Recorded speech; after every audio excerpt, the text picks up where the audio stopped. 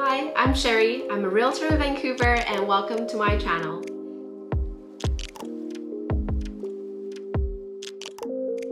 Today I'd like to share with you a very popular way for people to buy real estate in Vancouver these days, and this is pre-sale.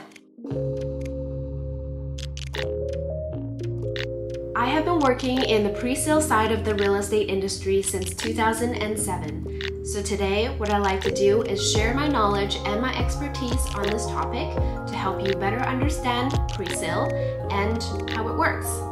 I will be answering 10 common questions today. Here they are. Number 1, what is pre-sale? Number 2, why would somebody buy pre-sale? Number 3, where do you buy pre-sale? Number 4, how much money do you need to prepare to buy pre-sale? Number 5, why do you need to pay a deposit? Number 6, when does your mortgage payment start? Number 7, are there taxes on the purchase price? Number 8, if you are working with a realtor, who pays the realtor? Number 9, can you change your mind after signing a contract? And number 10, can the price of the home still change after you sign the contract? So number 1, what is pre-sale? Pre-sale in the real estate industry is when a buyer is able to purchase real estate that is not ready to move in yet, which means it's probably under construction or the construction will begin soon.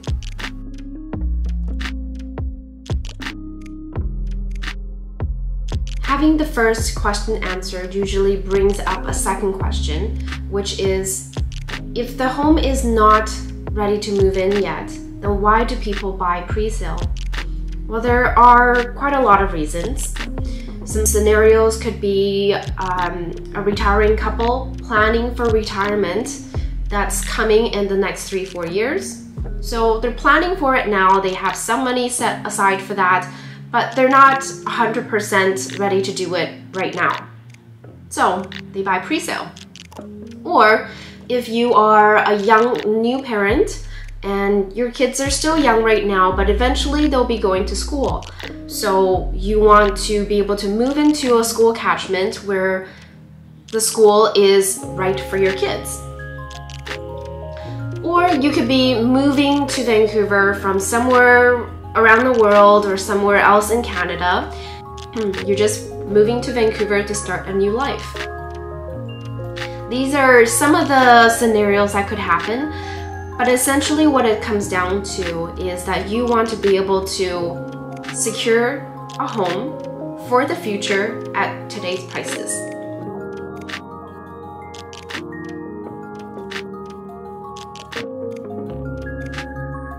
This brings me to the next question. Where do you buy pre-sales? Well, pre-sales are usually sold by the developers who are developing the projects, and they are usually sold in sales centers or presentation centers.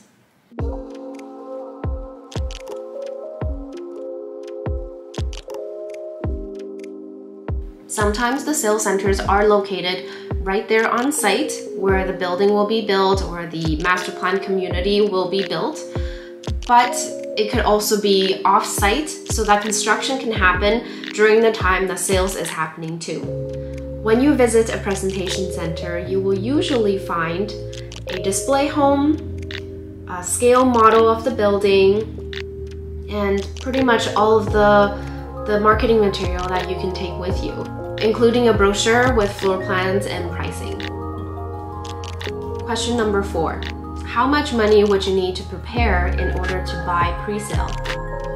Well, since the pre-sale home is not ready for you to move in yet, so when you sign a contract with the developer, you will not need to pay the full amount yet.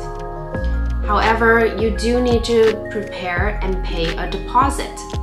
Every development is different depending on the size of the development, the project itself, the length of time it would take for construction to be complete, or the stability of the market, each developer will collect a different amount for deposit. However, generally speaking, developers usually collect a total of 20% deposit, and they could be broken down into several different payments over a stretch of time.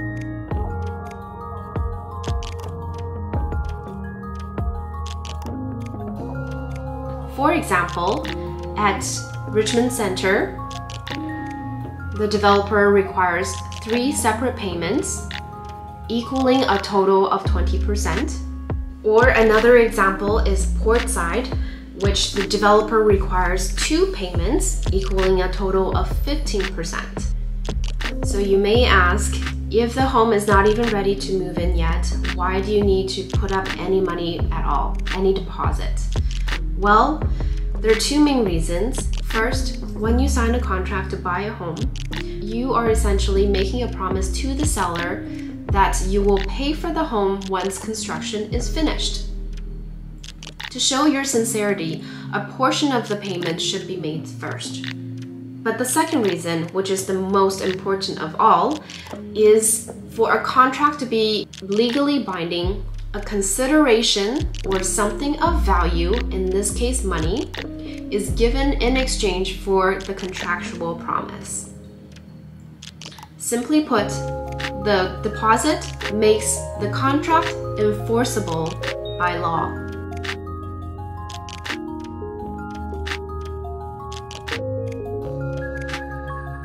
During the construction period, while you were waiting for your home to complete, you would have paid the full deposit already. Say for example, if the deposit was 20%, then you would have had a remaining 80% left at completion still needed to be paid.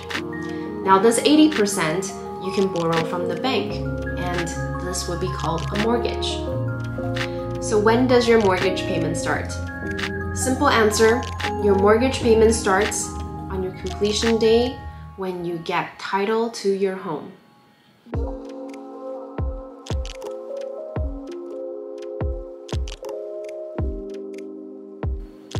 So at this point, construction is already finished, the home is ready to move in, occupancy permit has been received, and the developer is ready to transfer title to you. So at completion, when the developer transfers the title to you, the bank will transfer the remaining amount, the 80%, to the developer to pay off this home.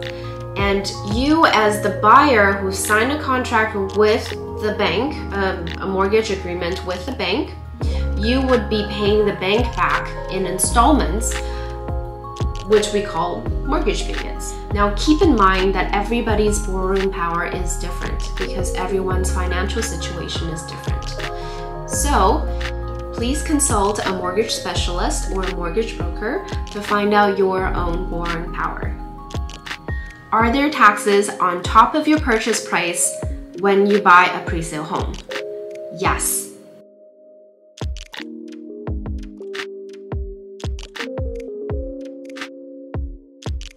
What are they?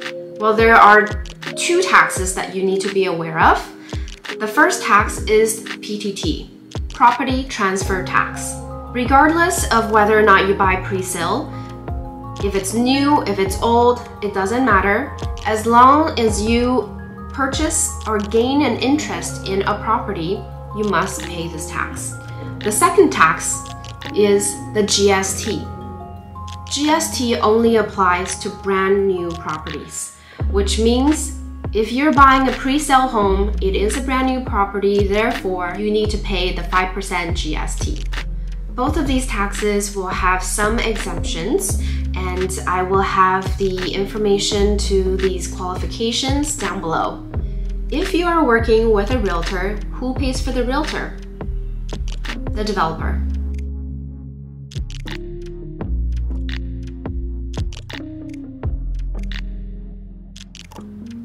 So if you bring your realtor with you to a presentation center and you sign a contract to purchase a home, your realtor's job is to represent you and help you through this purchase process. but the payment of his or her commission will come from the developer. Developer would have a commission package already put together. So whenever a home is sold with a realtor, the commission will come directly from the seller, which is the developer. Question number 9. Can you change your mind after signing a contract to purchase a pre-sale home? The answer is yes, but it's only acceptable within a certain period of time. In pre-sale, we call this time the rescission period.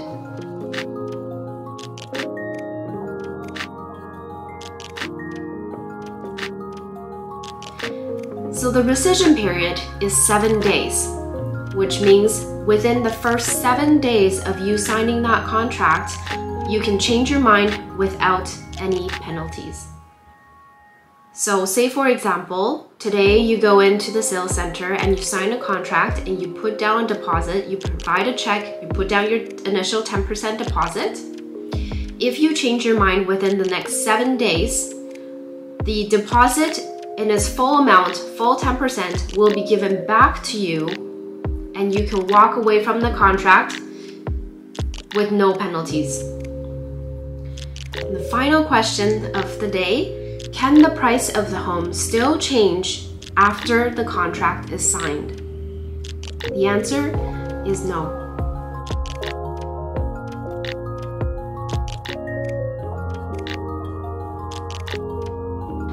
The whole reason for a deposit to be paid is to make the contract legally binding and enforceable by both parties, which means after the contract is signed, deposit is paid, the terms of the contract will be firm.